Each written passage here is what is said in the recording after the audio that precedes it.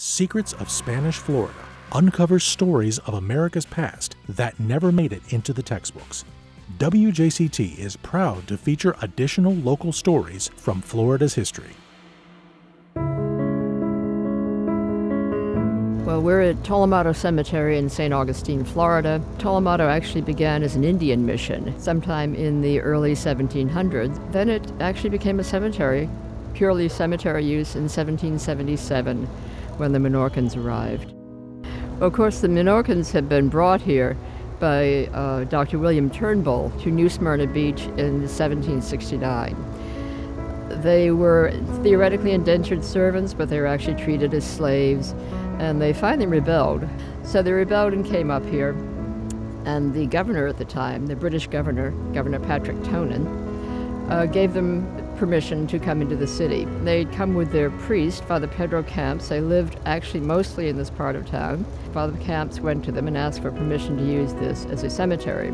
So then it became a cemetery. Basically, the cemetery was used by the Menorcans, and then when the Spanish came back for the second Spanish period in 1784, then it became the parish cemetery for the parish that is now the Cathedral Basilica. There are about 1,000 people buried here. There's only 105 markers, though, and this is partly because a lot of the markers, the original ones, were wood. There is no order in this cemetery. There are no numbered plots. There's nothing like that.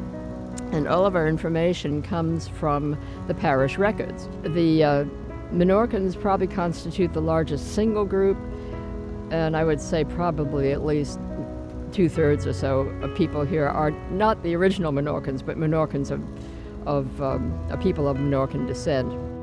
We think of this cemetery as sort of a concentration and at the same time a cross-section of our history. The people buried here come from all over. People who fought on either side, both sides of the Civil War, buried here. We have some of the freedmen who are the African-American soldiers. We have, of course, lots of Menorcans, and a lot of times the names you will see are the same.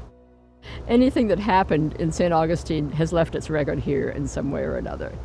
Funding for this program was provided in part by the Lastinger Family Foundation, the Hough Family Foundation, Weaver Family Foundation Fund through the Community Foundation for Northeast Florida, and the Joy McCann Foundation. Funding for Secrets of the Dead is provided by the Corporation for Public Broadcasting and by contributions to your PBS station from viewers like you.